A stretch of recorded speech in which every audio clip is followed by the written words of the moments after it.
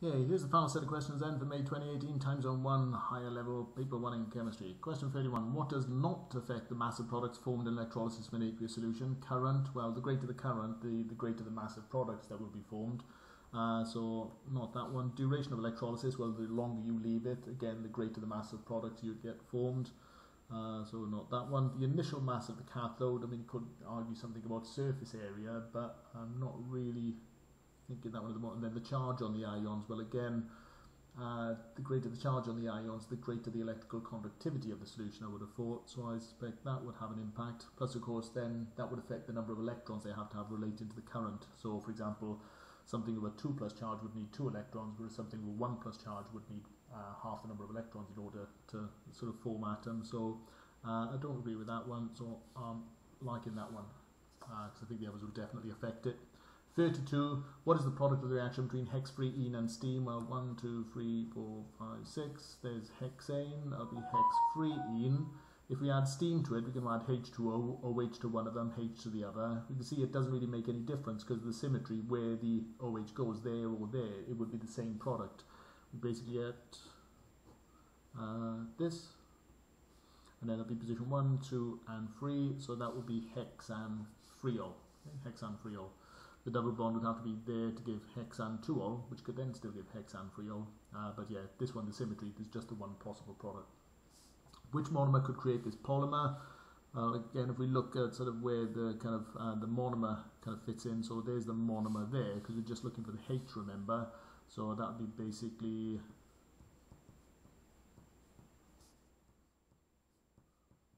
this stuff. So that's 4 carbons long, 1, 2, 3, 4. So that's butene, and its position 1, 2, 3, and 4. So that'd be but-2ene, okay, because but-1ene would be the end of the chain there. So but-2ene. 34, which is a secondary alcohol. Well, this one is a primary alcohol because the carbon carrying the OH group has got 2 hydrogens attached to it, just 1 carbon attached, that's a primary one. Here, the carbon carrying the OH has got 2 carbons attached, so that's secondary, so that's looking like the one. Rule out the others.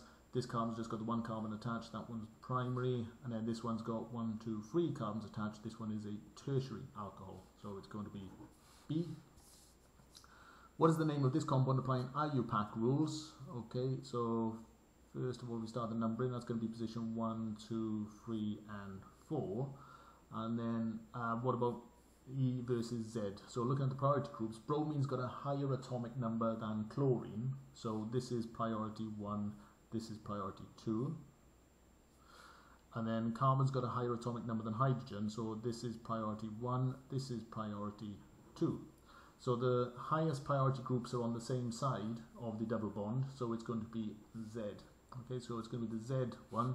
And then looking at it, okay, this one looks good. We've got 1 bromo, 1 chloro, but-1ene, so it's going to be B.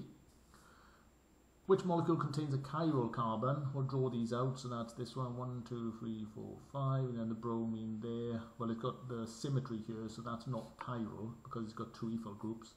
What about this one? 1, 2, 3, 4, and then the bromine on there. Well, that looks pretty good. That looks like a chiral center there because you've got a methyl, an ethyl, a hydrogen, and a bromine, so that's looking good. Just eliminate the other 2. What about this one? What do we got going on here? So that's a strange structure. Okay, so you go bromine to the CH2, and then to a CH, and then the CH3, and then the CH2Br. Cool. So, yeah, perfect symmetry across there. So that's not a chiral center because you get the CH2Br, CH2Br. Cool, that's a hard one. And then, yeah, this one clearly doesn't have it. It's just, what is it, 5 carbons, 1, 2, 3, 4, 5, and then the bromine. So yeah, no chiral centers at all in there. So we're going to go with B.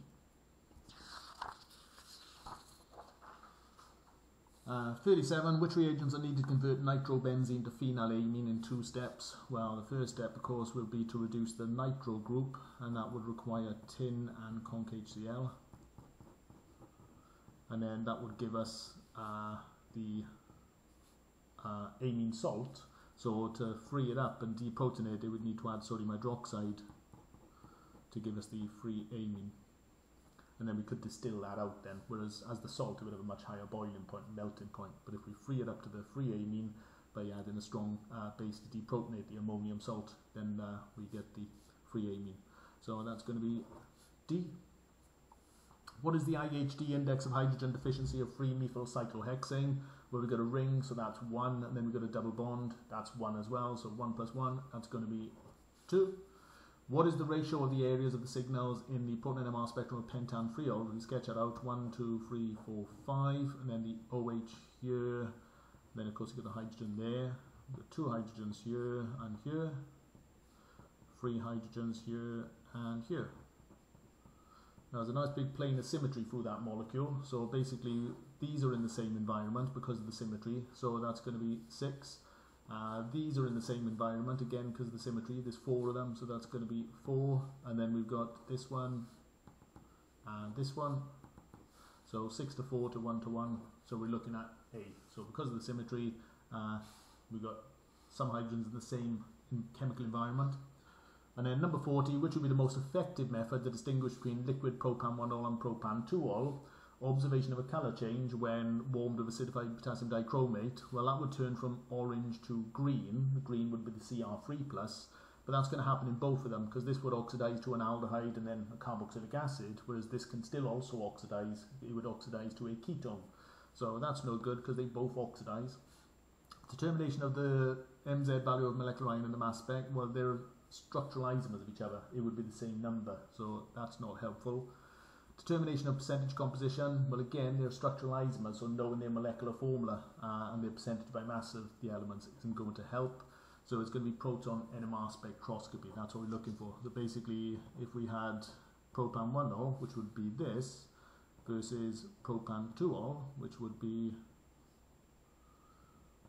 CH3, like that. Well, what would we have? So in this one, the 2 methyl groups are equivalent to each other. So we get 6, and then you get 1 for that one, and you get 1 for that one. So it'd be a 6 to 1 to 1, 3 peaks. Whereas here, of course, we've got 2 hydrogens. There we've got 2 hydrogens. Here we've got 3 hydrogens. There's no symmetry at all to the molecule, so it would be 3 to 2 to 2 to 1. So we get 4 peaks in this spectrum in a 3 to 2 to 2 to 1 ratio, okay? Making it easy to tell them apart.